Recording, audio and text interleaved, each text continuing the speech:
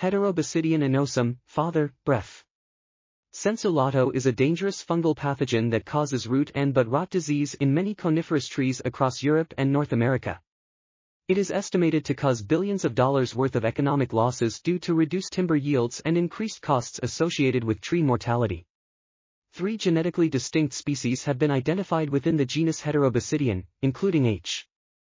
anosum, H. insulaire, and H. araucarii. Each species has its own unique characteristics and can be differentiated by their morphological features, host range, and geographic distribution. Symptoms of the disease include discoloration of needles, wilting of branches, and death of the entire tree.